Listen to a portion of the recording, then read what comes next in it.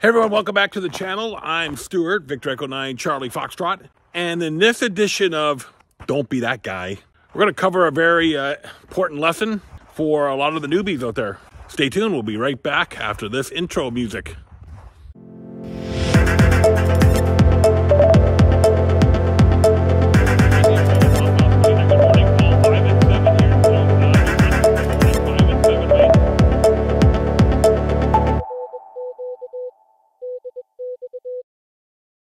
So once again, everyone, welcome back to the channel. I'm Stuart, Victor Echo 9, Charlie Foxtrot. We're here at the home QTH in New Brunswick today.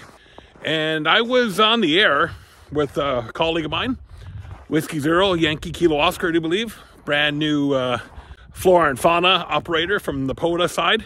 Now does both POTA and flora and fauna when he goes out and does activations. Way to go. Wish more of you guys did that. So easy to add on flora and fauna to your POTA activations. Anyway, in today's video, I want to use this as a bit of a teaching moment instead of a scolding moment. So I was on with Whiskey Zero, Yankee Kilo Oscar, just finishing up a QSO. And all of a sudden this station, I can't remember his call now, and it doesn't matter, just started calling CQ, out of the blue. And I can tell he was a new ham just from his way of calling CQ. There are certain characteristics that tip off if the operator is new or seasoned. You can just tell.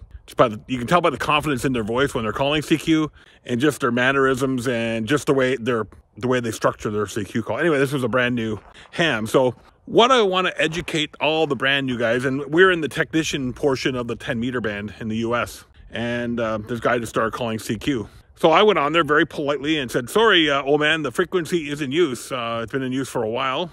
And he said, oh, I'm sorry. Rightly so, and that's no problem.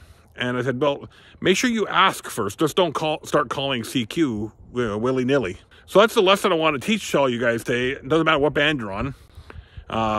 10 meters, 50 meters, 20, 17, 40, whatever, right? Even 2-meter FM simplex. You may not be able to hear somebody. That's the lesson today I want to try to teach you. Just because the band appears to be quiet, don't take it automatically that it's not being used. Especially on the upper bands, like 10 meters, you may not be able to hear the station that's working because you're in their skip zone. So always ask. And my rule of thumb is ask 3 times.